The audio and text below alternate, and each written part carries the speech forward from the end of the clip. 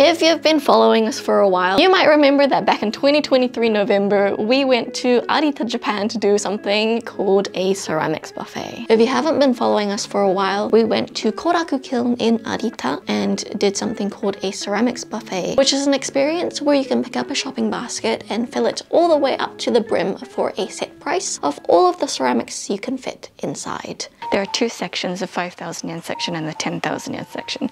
The 5,000 yen section is basically just blue and white ceramics. This expensive 10,000 yen section that I'm standing in is colorful as well as blue and white. They're the more expensive products that you can buy. If you choose a 10,000 yen course, both sides are open for you to choose. And we're allowed to take a look first before we choose, and after we choose in the basket, which has to be flat. Then we go back to the reception and then pay. And these are all the things that we picked. And the YouTube shorts we released had a lot of positive comments, and you guys were so excited to do something like that for yourselves. But there were a few that really did concern us, and those are the ones that were asking about the safety and the lead that was inside. We live in New Zealand, and lead awareness is something that no New Zealanders have really been made aware of. It's something that we believe has been really drilled into Americans, but actually hasn't gone into the New Zealand mindset. And since we learned that, we thought we should really get these tested. And for 18 full months, we haven't been using any of these in fear of the amount of lead. So we were really lucky to find Ananda, who runs the channel Lead Aware NZ. And Ananda is based in Gisborne. And we thought we would bring these to her ourselves and also enjoy a little experience in the Hawke's Bay of New Zealand.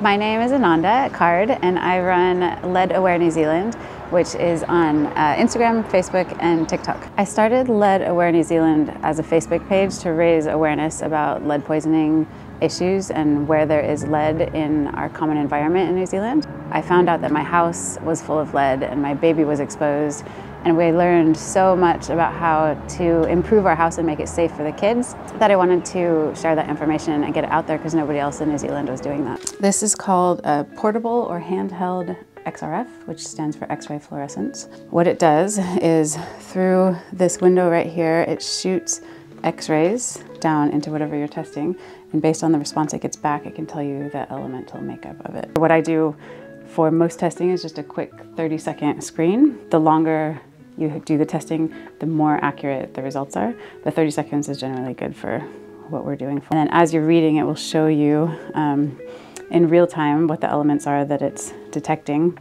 and then at the end it gives you a summary of that 30-second test. What it's routinely used for is by contaminated land consultants when they're testing soil, but it's also used in mining. I'm not sure how much that's done in New Zealand, but in other countries it is. Okay, should we start with these ones? These are the most colorful ones. Okay. I haven't done much testing on Japanese products myself. Often the products in Japan that are made for domestic use are safe, but the products that they export are often not necessarily safe. So really could go either way. What I see is the different colors of the glazes make a big difference with the lead, and the yellows, browns, blacks are often the highest lead, sometimes white as well. And then the colors that have more cadmium is reds, oranges, and yellows. Blue things tend to be pretty safe. If I saw something that was blue, I wouldn't expect it to be necessarily high. So the lead is 1570. No cadmium, no, less than 29. I personally would not eat food on something that high. Not in my house on a regular basis. I wouldn't freak out if someone served it to me, you know, for one time. But to put chopstick on, I probably wouldn't be as concerned about that.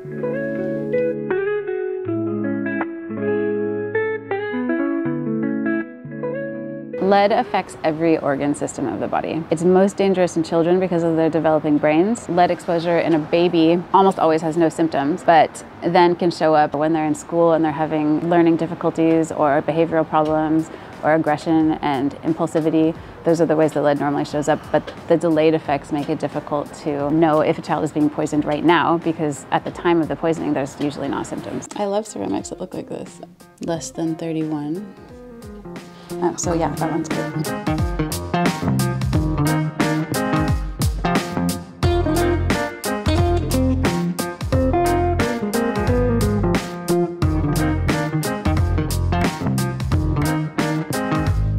good way to test for lead in your dishes at home because the paint swabs are not sensitive enough for food. The swabs are meant for paint, not for dishes, so they're not sensitive enough to tell you if it's safe. The lead paint swabs can only detect about 500 or 600 ppm lead. A food safe level is 1,000 times lower than that. You could have a really high amount of lead in the ceramic, but if you test it with the swab, it might be completely negative if the glaze is intact, which is what happens with new product. But studies show that over time, the glaze degrades and the lead can start to come out of the surface of it. That would be too unsafe for food.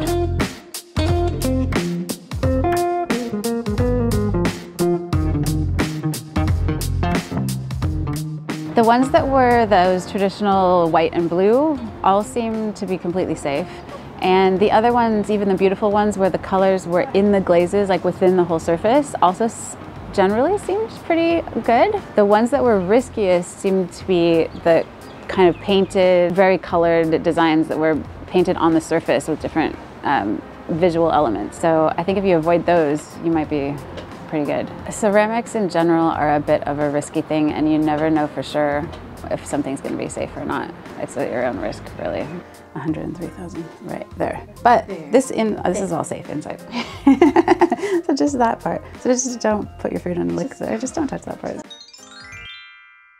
It took a while, but we now have the results of every single one of these things. We may have to get rid of some of these, which is such a shame, but also I guess we could just use them as decorative pieces as well. Ananda gave us these little pieces of paper and we filled actually all of these out for every single one of these products. They tell us the levels of lead and these are the results. We found that the things with the blue, which is the traditional color of ceramics, tend to be safe, and things that are super colorful like this one, she had to test them one by one by one. Unfortunately, I think there are some colors on this which aren't safe. So this one is actually a no, which is such a shame because look how cute. For this one, it wasn't lead filled and she actually gave the thumbs up, which is great for us because we've been using this for ramen. And then you get bowls like this, which were fine on the inside, but these really, really heavily colorful bits had quite a lot of lead detected. She says, again, to our own discretion, food can still go inside as long as we're just not.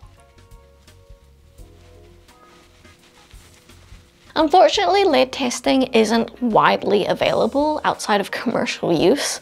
So we were actually really, really lucky to have Ananda be available for us, and especially in such close proximity. So I'm really glad that we managed to get all of these tested in one go, and we just have definitive answers of what we can use from these and what we can't use anymore. For those who want to do the ceramics buffet and are still tossing up about the safety concerns of the lead, we found that most of the ones that are actually koraku kiln products, such as this one, which you can see on the logo, were actually safe to use. Generally, the ones that are plain white and the ones that are blue are probably okay. So if you want to use all of these as eating plates and bowls, then avoid highly colorful ones, or at least the ones that are highly colorful on the inside where the food is in contact. But again, there are exceptions to every rule. We can't guarantee that all of the products that we found were safe will be safe on the next batch, as it is always constantly on rotation. Once the stock clears out, other ceramics will be sent to koraku kiln in order to be sold. Unfortunately, a few of these things will have to be relegated to just looking from afar and not with food presented on it. But that's okay, we can actually still use a good number of these,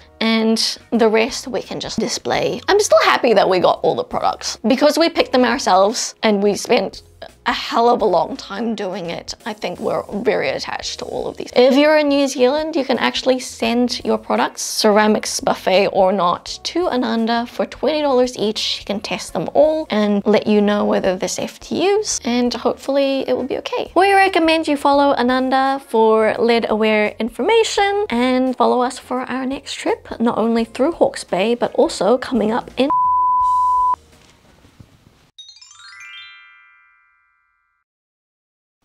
Are we afraid of purchasing secondhand ceramics and even new ceramic products in shops in the future? Yes, very much. Highly recommend everyone learns that anxiety for themselves.